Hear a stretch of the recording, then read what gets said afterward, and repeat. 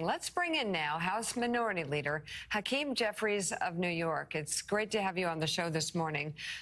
So tell us your thoughts about last night's debate. How did candidate Kamala Harris do? Well, good morning. Great to be with you. Kamala Harris demonstrated in clear and convincing fashion for the American people that she is ready, willing, and able to be a commander-in-chief for all Americans, to make life better for everyday Americans and to bring us into the future. Okay. So, Leader Jeffries, let me ask you what I asked David Plouffe earlier, how she had a good debate. There's widespread recognition that she did better than Donald Trump, but how does it change the nature of the race? Well, it was a masterclass in being serious and substantive. It was a masterclass in style and strength at the same time.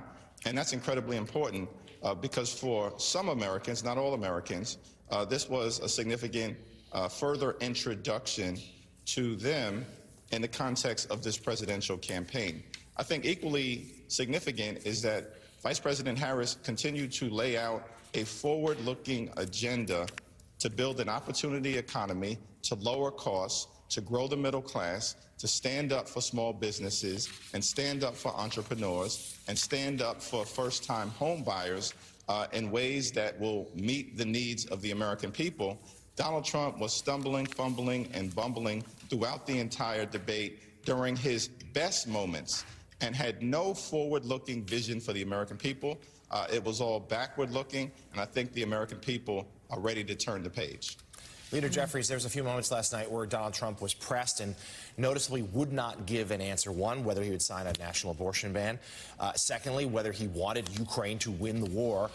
And third, he refused to concede that he lost the 2020 election. And that, twinned with his rhetoric over the weekend, talking about the need to imprison those who have worked against him, in his mind, cheated. What is your degree of concern that were he to lose this election, he would inspire the kind of violence, maybe even more so, that we saw 4 years ago?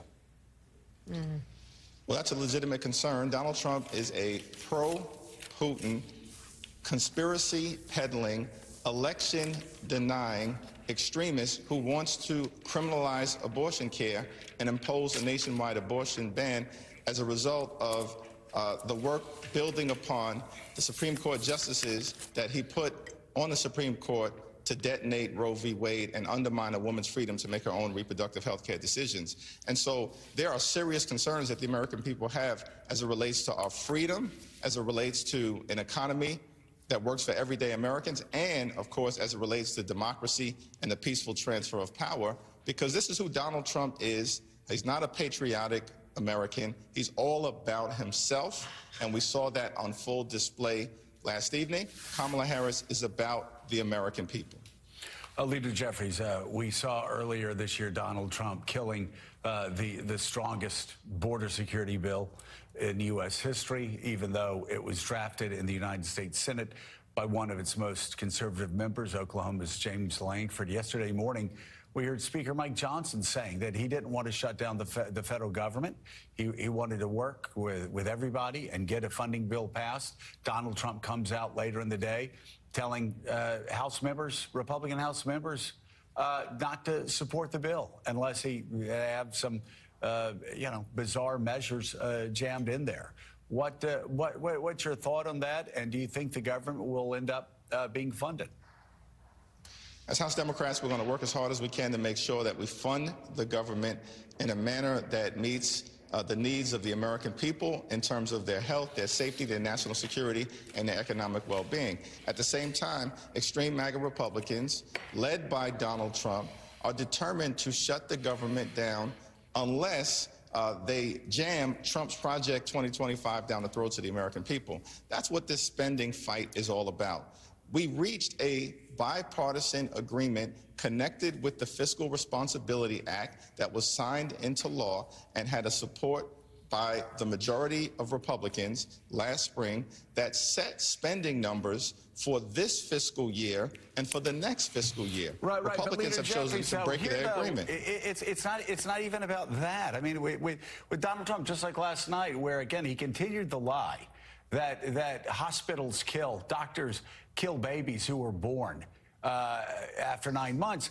there's now the big lie that's being spread that Republicans want to stop illegal immigrants from voting. And they have to pass a bill to stop illegal immigrants from voting. It's already illegal for illegal immigrants to vote. So what is the purpose of this entire exercise? Well, that's correct. Donald Trump lies for a living, and they're lying about that. The Constitution does not permit non-citizens to vote in federal elections. That's clear. But what the bill being put forward by the extreme MAGA Republicans also does is it shortchanges the Department of Defense and our military readiness by $6 billion. It cuts $12 billion from veterans' health care, and it also cuts funding to the administration of Social Security. And so what this is really about, in addition to their xenophobic lies that they continue to peddle, is that they want to extract extreme cuts that will hurt veterans, hurt the military, hurt seniors, and hurt the American people. And that's always been their agenda. All right. House Minority Leader, Democratic Congressman Hakeem Jeffries of New York, thank you so much for being with us. Thank you, sir. Thank you.